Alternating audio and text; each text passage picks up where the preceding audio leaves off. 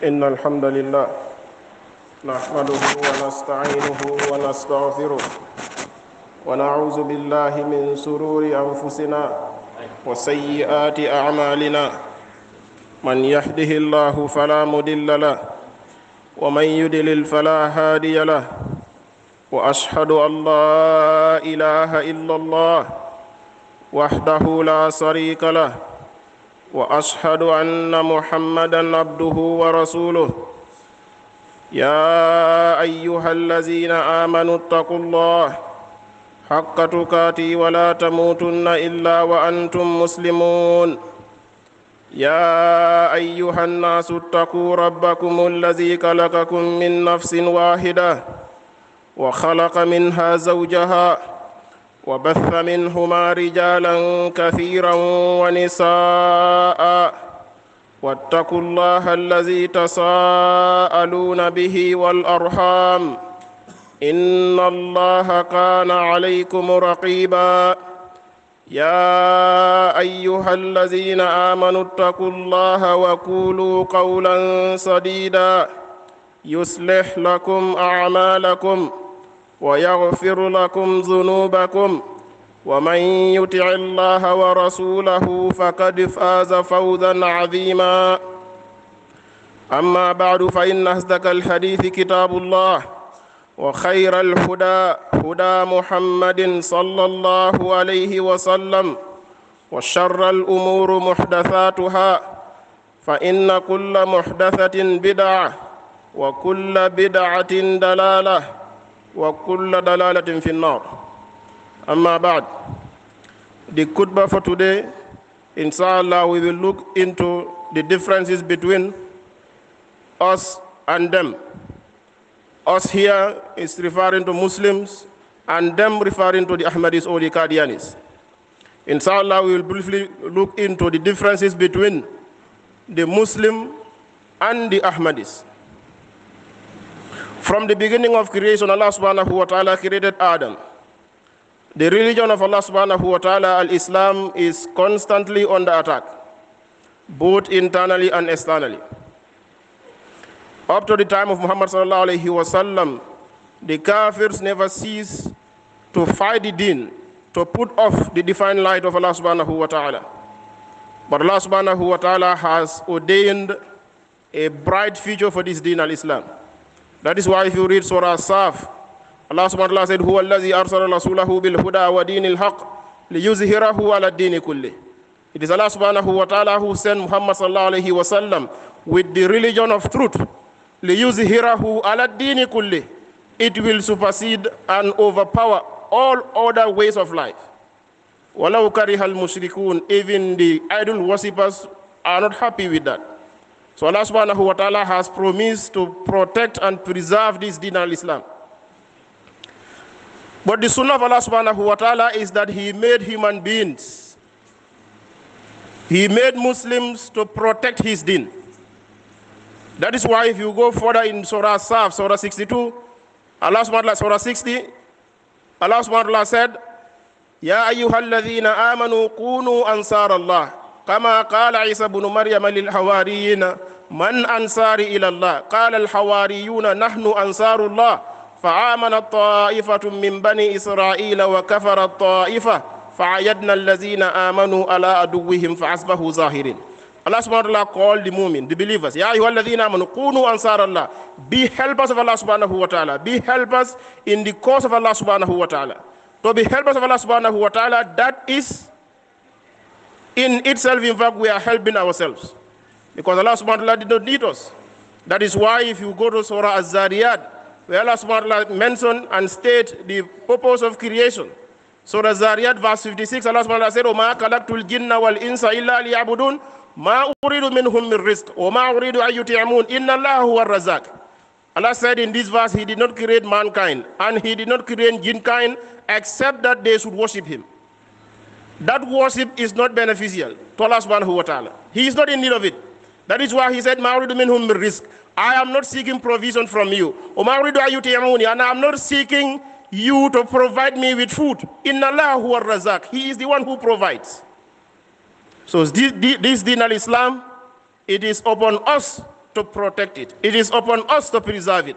If we don't do it, he will replace us with people who will do the job. Part of the attack that is constantly coming to Islam from the non-believers, among them because they have realized that open confrontation with Islam proves a frustrating misadventure. Now they result into creating confusion within Muslims, creating sects which deviate from the path of the Sunnah, which deviate from the path of Islam. Among the groups that were created to mislead and deviate people from the path of Al-Islam is the Qadianis sect called the Ahmadiyya movement, Jamaat. This Jamaat, we will briefly look into the differences between their belief, their aqidah, and that of the aqidah of Ahlus-Sunnah wal-Jamā'ah, and that of the aqidah of the Muslims. This religion, Qadiani, or we call them the Ahmadis, the movement was created by Mirza Ghulam Ahmad. Mirza Ghulam Ahmad was born in Qadian, in India. If you look into his life history, he was born in 1830 or 1833, thereby. But as he was propagating his own ideology, his own philosophy, in 1884 he claims to be a mujaddid, a reformer. Gradually he changed. In 1891 he claims to be the Mahdi, or the Messiah, Isa ibn Maryam, who's supposed to come during the last hour, or during the last day, towards the end of time. And in 1901, he claims to be a prophet. So if you look into his life history, he keep on changing. Before he said he is a mujaddid, then he was Masjid. Then finally he said he is a messenger, he is a prophet sent by Allah subhanahu wa ta'ala. But the belief of Muslims, that is the first difference between us and them.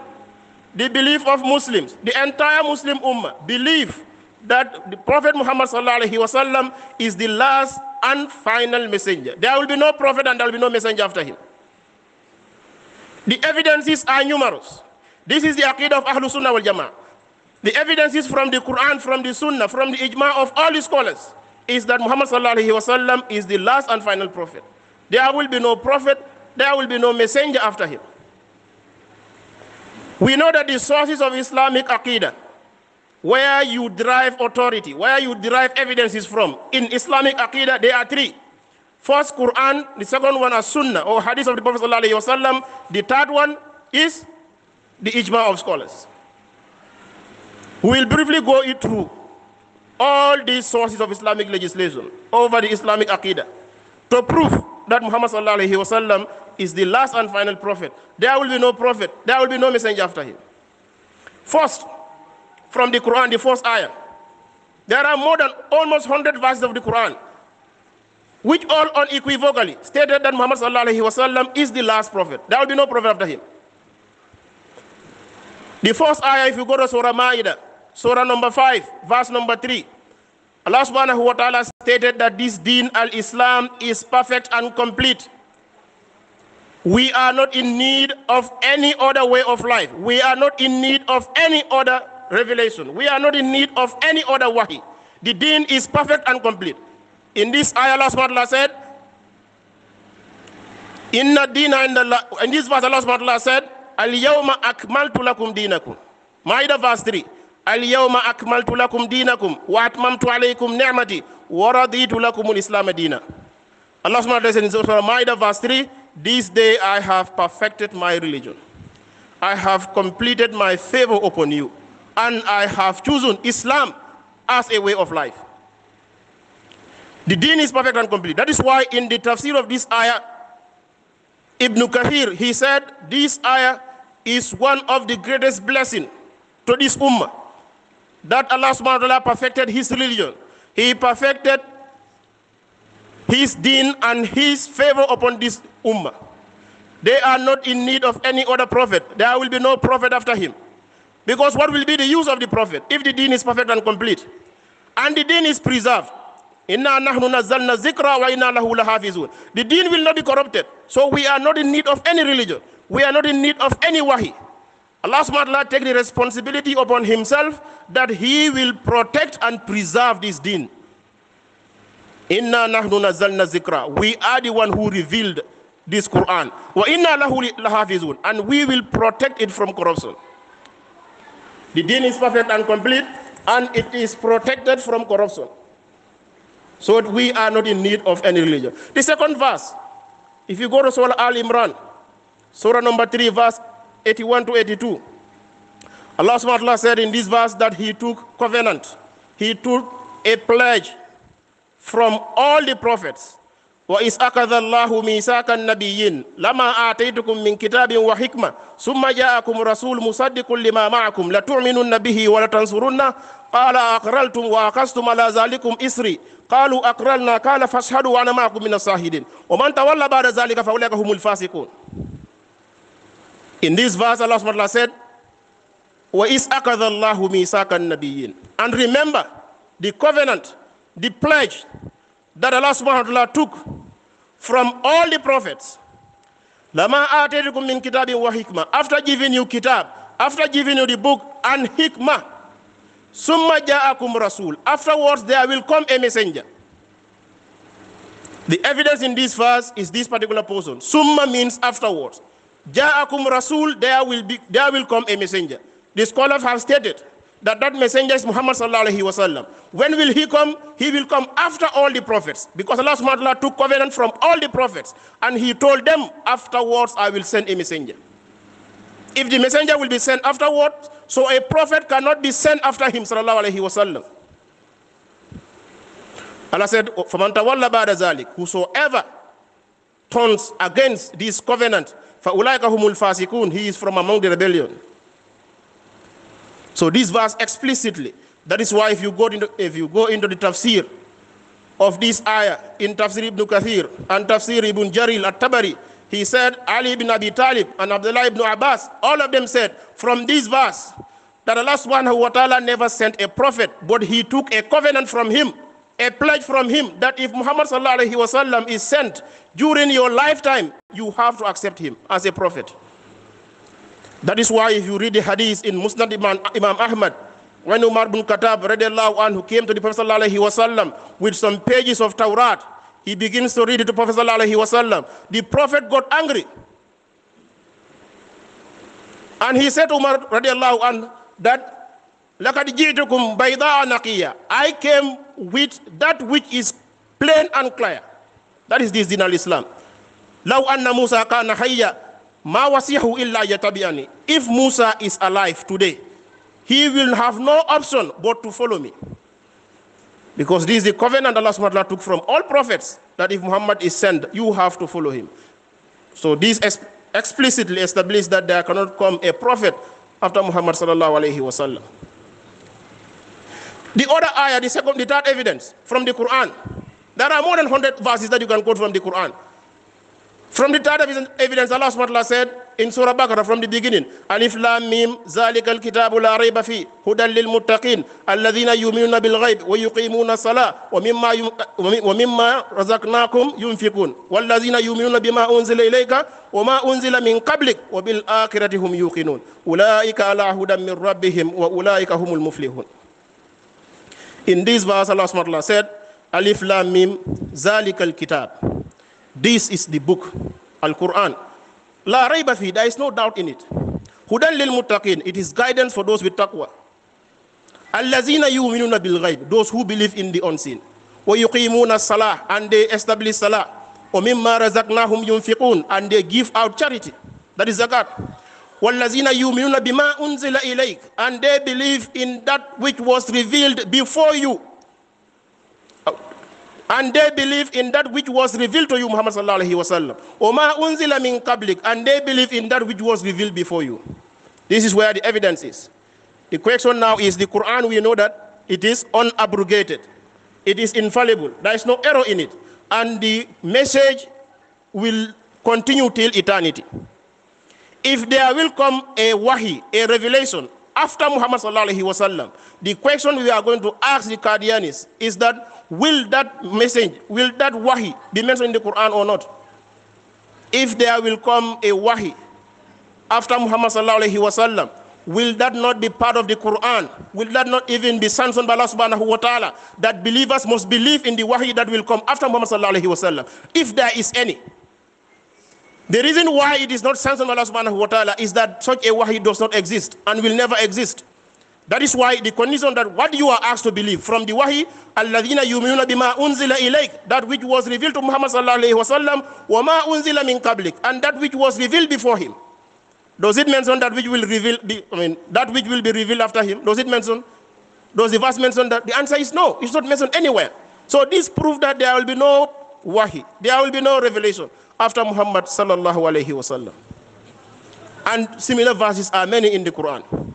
If you go to Surah Nisa, Surah 4 verse 136, Ya ayyuhallazina amanu aminu billahi wa rasulih wal kitabil ladzi nazzala ala rasulih wal kitabil ladzi anzala min qabl wa man yakfur billahi wa malaikatihi wa kutubihi wa rusulihi wal yawmil akhir faqad dalla dalalan ba'ida.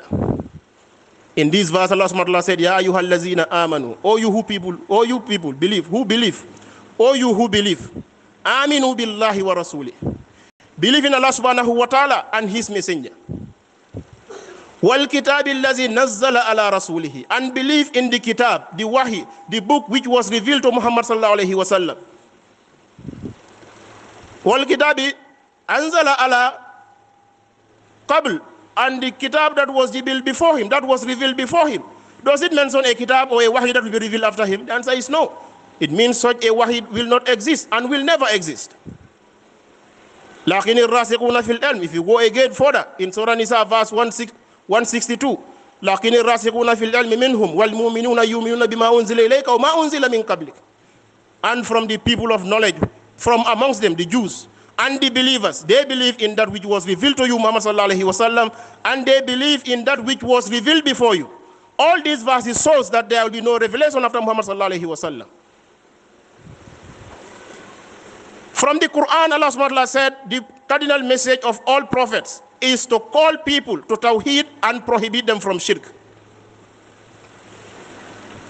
That is why if you go to Surah Nahl, Surah 16, verse 36, وَلَقَدْ بَعَثْنَا فِي كُلِّ أُمَّةٍ رَسُولًا أَنِ اعْبُدُوا اللَّهَ وَاجْتَنِبُوا الطَّاغُوتَ. Allah subhanahu wa ta'ala said he sent to every ummah, to every nation, a messenger. And that messenger, the role, the responsibility of the messenger is to call people to Tawheed and to prohibit them from Shirk. This is the message of all the prophets. Now when Allah subhanahu wa ta'ala talks about the message of Tawheed, when he speaks about the message of Tawheed in the Quran, if you go to Surah Anbiya, Surah 21 verse 25, Allah subhanahu wa ta'ala said, "Ma arsalnaka min qablika min rasulin illa nuhi ilayhi annahu la ilaha illa ana fa'budun." I have not revealed. He is speaking to who? Muhammad sallallahu alaihi wasallam. I have not revealed to any messenger before you, but what I reveal unto him is that there is none worthy of worship except me, subhanahu wa ta'ala. So worship me alone. Does Allah subhanahu wa ta'ala mention any revelation that will come after Muhammad sallallahu alaihi wasallam? The answer is no. And this message is supposed to be the message of all the prophets. If there are supposed to be a prophet after Muhammad sallallahu alaihi wasallam, that will also be his message. When Allah subhanahu wa ta'ala speaks about Tawheed, he said he did not reveal to any prophet before him, and he did not make mention of any prophet that will come after Muhammad sallallahu alaihi wasallam, which also proves that he is the last and final prophet. There will be no prophet after him. If you go to Surah Zumar, Surah 39, verse 65, Allah subhanahu wa ta'ala talks about what? Shirk. That shirk, prohibiting people from committing shirk, is the message of all the prophets. وَلَقَدْ أُوحِيَ إِلَيْكَ وَإِلَى الَّذِينَ مِنْ قَبْلِكَ لَإِنْ أَشْرَكْتَ لَيَحْبَطَنَّ عَمَلُكَ وَلَتَكُونَنَّ مِنَ الْخَاسِرِينَ. وَلَقَدْ أُوحِيَ إِلَيْكَ, we have revealed unto you and those who come before you. The verse did not mention anyone that will come afterwards. لَإِنْ أَشْرَكْتَ, if anyone commit adultery, associating, partners with me, subhanahu wa ta'ala, لَيَحْبَطَنَّ عَمَلُكَ, I will nullify all your deeds, and you will be from among the losers. All these verses talks about wahi, revelation, that came before Muhammad sallallahu alaihi wasallam and that which was revealed to Muhammad sallallahu alaihi wasallam. It does not make mention of any wahi that will come after Muhammad sallallahu alaihi wasallam. So that explicitly state that there will be no prophet after Muhammad sallallahu alaihi wasallam. There will be no wahi after him sallallahu alaihi wasallam. The most explicit ayah from the Quran which state that there will be no prophet after Muhammad sallallahu alaihi wasallam is the ayah which is found in Surah Ahzab. If you read Surah Ahzab, Surah 33 verse 40, Allah subhanahu wa ta'ala said, "Ma kana Muhammadun aba ahadin min rijalikum, walakin Rasulullah wa khataman nabiyyin." In another way of recitation, wa khataman nabiyyin, that Muhammad sallallahu alaihi wasallam is not the father of any of you men, but he is the messenger of Allah subhanahu wa ta'ala and the seal, the last, the end of all prophets. Wa khataman nabiyyin. The Ahmadis try to play with this verse.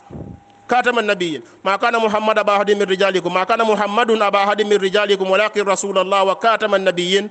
They try to play with it, to concoct certain meaning from this verse which are far-fetched. The verse is not even talking about that. First they said, oh, Khataman Nabiyyin means Afzal. Khatam means Afzal, meaning he is the best of the prophets. And they quote the hadith where the Prophet ﷺ said, I am Khatamul Anbiya and Ali is Khatamul Awliya. This hadith is Mawdu, hadith fabricated. It's a lie which was against the Prophet ﷺ, which was made against the Prophet ﷺ. It was never from the hadith of the Prophet ﷺ. It is a lie. They want to rely on that as an evidence. Among the concoction that they do with this ayah, they said Khatamul Anbiya means the seal of the prophets. So a seal here meaning the stamp. This, meaning the Prophet ﷺ is the one who confirmed other prophets that will come after him. So we are going to tell them that your imposter prophet, Ghulam Ahmad, said he is Khatamul Awlad or Khatamul Walad of his father. So he used the word Khatam. He said he is Khatam Awlad. We are asking them, does Khatam here means that Mirza is the one who confirmed the children of his father? The answer is no. But we don't have time to go into refutation of all these allegations, all these interpolations they do with the Quran. They said also Khatam al-Anbiya means, Khatam means a ring. So Khatam Anbiya means the ring of the finger, the ring of the prophets, meaning he is an adornment of the prophets. Again, this is baseless. To refute that, we said the other qira'ah of this ayah is Khatiman Nabiyyin.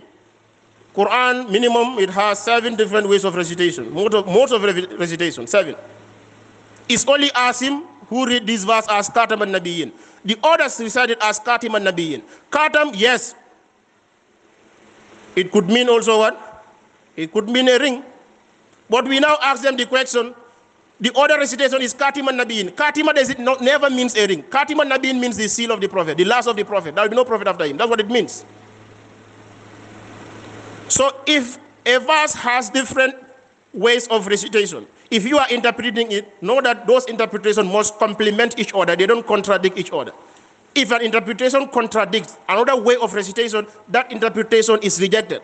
That interpretation is an interpolation of the Quran.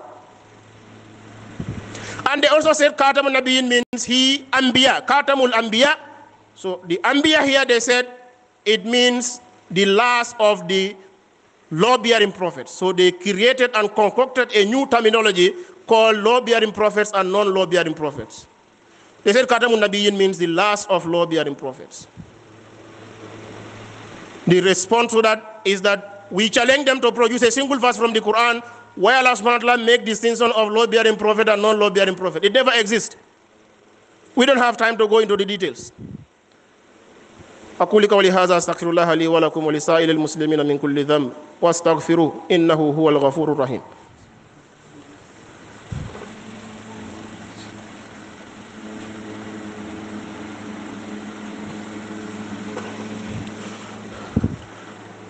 الحمد لله والصلاة والسلام على رسول الله وعلى آله وصحبه وسلم تسليما كثيرا أما بعد.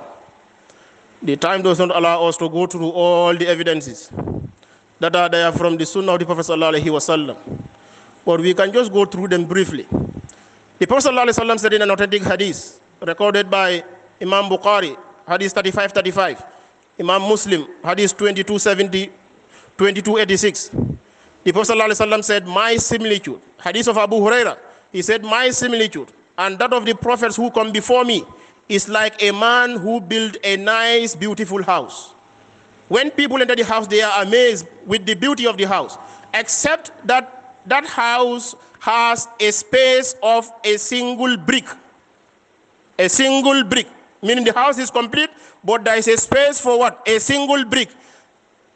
Now listen to what the Prophet ﷺ said. He said, فَأَنَا لَبِنَا, I am that brick, وَأَنَا كَاتَمَ النَّبِيِّينَ, and I am the last of the prophets. The house, is it complete now? The answer is yes. That brick is already filled. There is no space for any other individual. Another hadith Anas ibn Malik, mentioned in Sunnah Tirmidhi, hadith 2272. The Prophet ﷺ said, Inna risalata wa nubuwata kadin qatat la rasula ba'di wa la nabi. Messengership and prophethood ended, terminated. There will be no prophet after me and there will be no messenger. Another hadith, Abu Huraira, the Prophet ﷺ said, Fudiltu anbiya'i sittin, I am given superiority over all the prophets in 6 aspects. He mentioned the 6, the last 5 he mentioned. The 5th one, he said, Wa ursiltu ila al-khalqi qafa wa khutimat biyan nabiyyun. I am sent to the entire mankind and I am the end, I am the seal of the prophets. Prophethood ended upon me. Another hadith, Thawban, the hadith is recorded by Muslim. If you go to Sahih Muslim, or this hadith that I quoted is from Sahih Muslim, hadith 523. Also recorded by Tirmidhi, hadith 1553. Hadith Thawban is recorded in Sunnah Tirmidhi, hadith 2219. Also Sunnah Abu Dawud, hadith 4252. The Prophet ﷺ said, وَإِنَّهُ يَزْعُمُونَ فِي أُمَّتِي ثَلَاثُونَ كَذَّابُونَ الدَّجَّالُونَ كُلُّهُمْ يَزْعُمُونَ أَنَّهُ نَبِيٌّ وَلَا نَبِيَّ بَعْدِي وَأَنَا خَاتَمَ النَّبِيِّينَ لَا نَبِيَّ بَعْدِي. In this hadith, the Prophet ﷺ said, there will come unto you Salathun, 30, Kazzabun, liars, Dajjalun, they are Dajjal. Each of them will claim to be prophets, but I am the seal of the prophets. There will be no prophet that will become after me. Tirmidhi said this hadith is Hasan Sahih. Also another hadith, the Prophet ﷺ, hadith of Sa'd, that is mentioned in Sahih Bukhari and Sahih Muslim. Sahih Bukhari, hadith 4416, 4416. In Sahih Muslim, is also reported by Muslim that the Prophet ﷺ said to Ali bin Abi Talib, when he was going to Tabuk, Ali bin Abi Talib told him, you are going to leave me in Medina, because the Prophet ﷺ left Ali in Medina to be in charge of Medina while he is going to Tabuk. Ali told him, so you are going to leave me here with women and children? He told Ali, are you not happy that you are unto me like Harun is to Musa alayhi salam? Illa annahu la nabiyya ba'di, except that there will be no prophet after me. Hadith of Jubair ibn Mut'im, also recorded in Bukhari and Muslim. Bukhari 3532, in Muslim 2354. The Prophet ﷺ said, I am giving 5 names.